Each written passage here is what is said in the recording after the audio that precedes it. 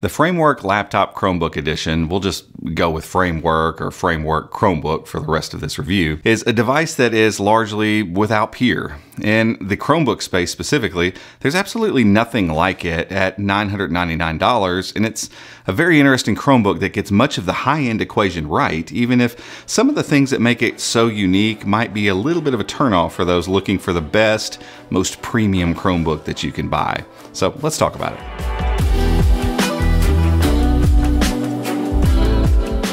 From the get-go, there are really two things you need to know about the Framework Chromebook. It's got a lot of the mojo of a premium laptop, and it does all of that with an unflinching commitment to being modular, upgradable, and repairable. All by itself, that's quite the feat if you think about it, and without saying much more about this Chromebook, I think it's easy to say that if you value both of those things, premium feel and modularity, you're going to have a pretty enjoyable ownership experience if you do choose to buy one of these. We'll get into a few of the little quirks and flaws that this Chromebook does have, but overall, it pulls off the premium Chromebook experience quite convincingly. Most times, I totally forgot the fact that I was using a laptop that could come apart with ease and simply got lost in all the standard stuff this Chromebook does so well. From the display, to the keyboard, to the trackpad, to the speed on the inside, the Framework Chromebook makes for a great user experience across the board. So let's get to the good stuff first. And there's a lot of it, thankfully, and it starts with the build quality. Even though this laptop is built to be taken apart, it really doesn't give that away all the time. The all-aluminum chassis is firm and confidence-inspiring. It gives off like this older MacBook vibe with its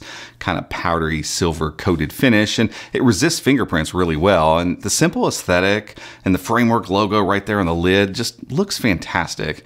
The only place this all kind of shows its modularity is in the bottom, where you have a kind of a big fan port and 4 expansion ports. We'll get into those here in a second. Overall, things are reasonably light and thin, coming in at 2.9 pounds and 16 millimeters thick. It's not the thinnest or lightest Chromebook ever made, but not once did the size feel too large or too heavy for use out and about, on the desk, or on the couch. And the size of the chassis allows for the screen that is one of the better panels you'll see on a Chromebook. It's a 3x2 13.5 inch QHD panel that looks amazing and has a peak brightness of over 400 nits. It only misses one big feature, and that's touch input, so those looking for that sort of thing are going to have to look elsewhere. But on the whole, however, the size, the resolution, the aspect ratio of this screen is just one of my favorites in a Chromebook, and it makes using the Framework incredibly pleasing. And that whole vibe just continues down to the keyboard and trackpad, where the backlit keys have great travel and a great click, and they just make typing for hours on end a complete joy. It's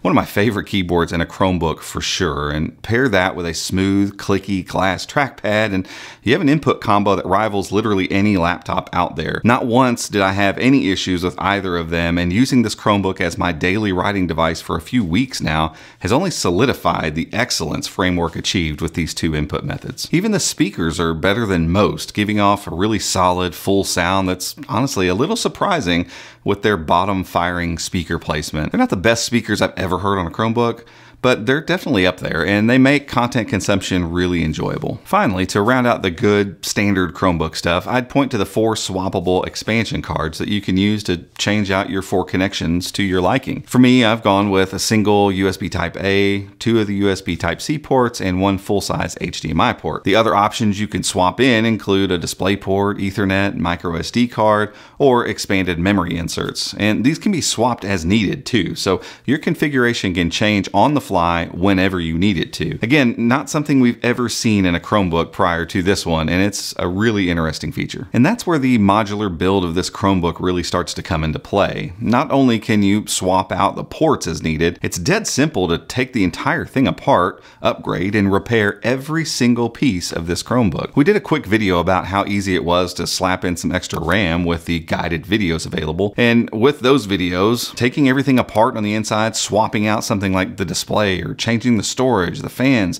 the speakers, or even the camera on this device would be something general users could tackle with relative ease. Well, compared with a standard laptop anyway. And all of this upside comes with some pretty sweet internals too, giving you a 12th gen Core i5 1240p processor, 8 gigs of RAM, 256 gigs of NVMe storage, integrated Iris Xe graphics, Wi-Fi 6E, and Bluetooth 5.2. That Core i5 variant is the same processor we see in the gaming-focused Acer Chromebook 516 GE, and it's a bit more powerful than the more standard U-series i5. So with these specs, I'm sure I don't have to tell you this, but this thing is really fast. There's really nothing holding you back, and whether it's a heavy workload, video edits in something like LumaFusion, or some gaming down the road when Steam games finally arrive, this setup has you covered. And in only a couple minutes, you could install up to 64 gigs of RAM if you wanted to, making this a little bit of a beast with the right upgrades. All that power comes with decent battery life too, as long as you keep the screen brightness under control. With things around 50 to 60%, you can expect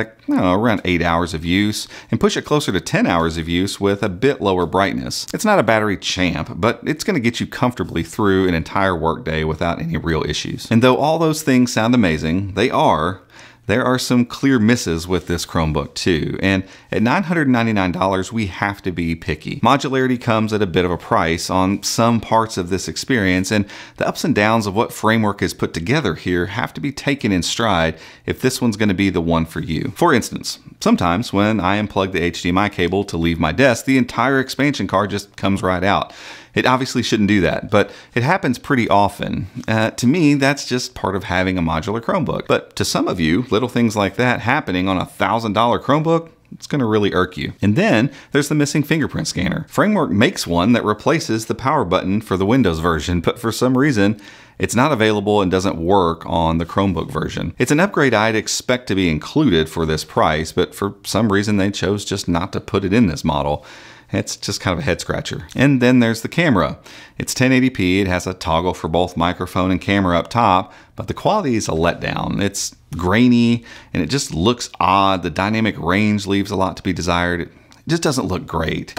It works, sure, but the camera on a $999 Chromebook should be better than this. Maybe a better version arrives down the road that'll be an optional upgrade from Framework.